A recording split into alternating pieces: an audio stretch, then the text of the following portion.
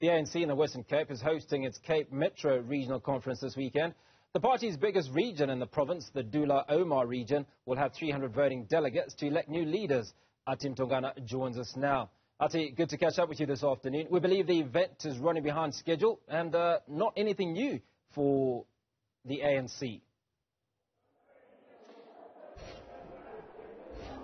Definitely not anything new of the African National Congress. The delays this time around for this particular conference, this being the Dullah Omar Cape Metro Regional Conference, which has a membership of around 11,000. That's what we were told by the provincial secretary, then making up the numbers insofar as it being the biggest region of the ANC in the Western Cape. But they have lost ground over the years, especially in the last local government elections. And so the race now, as they are about to elect new leaders for the Cape Metro, the race is to regain some of the seats that they've lost in council, and also to generally regain the confidence of the people who used to vote for the ANC in the strongholds of the party in the Western Cape. We're talking about communities like Khayelitsha, Mitchell's Plain. Those are the communities that are in the Cape Metro, which the ANC is really trying to target in the build-up to the 2024 provincial and national elections. I'm joined by NEC member Supra Mahumapelo, who is deployed to the province. When you look at the track record of the ANC in this province, one can say it almost doesn't exist, given its previous influence in the Western Cape and the dwindling numbers therefore, and also just looking at the fact that this is the same region which was disbanded for poor performance. Based on the conferences that have taken place, including this one, our approach is a very simple one going forward. We are now going to embark on what we call the West-Kaapse Revolution. The West-Kaapse Revolution, one of its immediate tasks is to ensure that we unite the black people in the Western Cape, because the black people in the Western Cape constitute more than 75% of the population. So our first immediate task is to achieve that objective. As soon as we have achieved the objective of uniting black people, we will be in a position to win back the Western Cape. What about the colored population? Because they do also make up the numbers in this province. No, I'm saying black people. Black people, it's Indians, it's colors, it's Africans.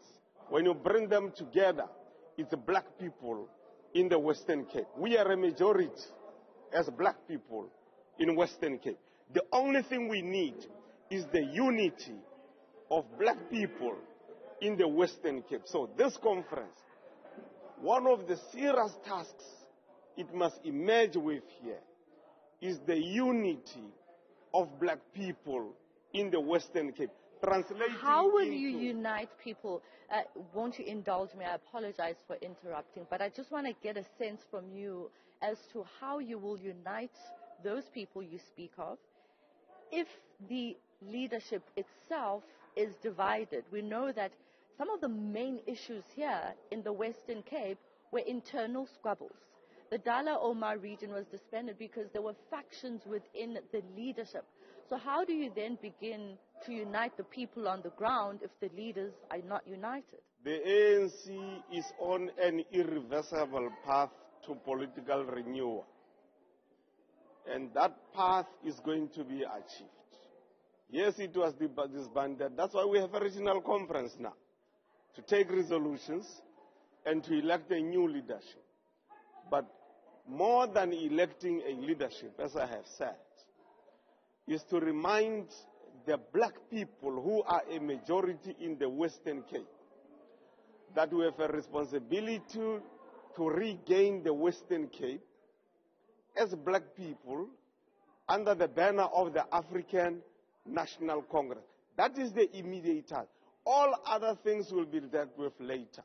We must first have the instrument in our hands, which is the Western Cape governance as the ANC.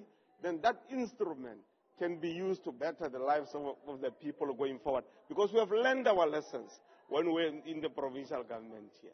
Now, before I let you go, some of the staff members here at the Southern Sun Hotel were telling us that the venue was not paid and hence some of the delays. We know that the other delays were due to issues around registration. But when you look at the financial situation of the ANC in the Western Cape, what do you say to that? Because really, when they were telling us that the venue was not paid on time, what kind of a message is that sending about the ANC in the Western Cape?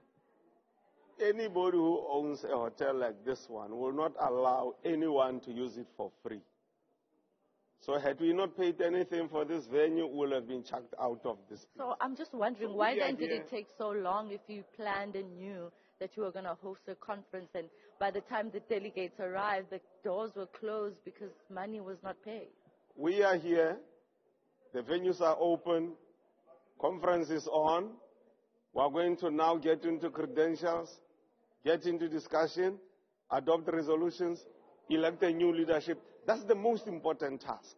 And we are happy that the management has said we can now use their facilities. We're on the same wavelength in as far as honoring the payment is concerned.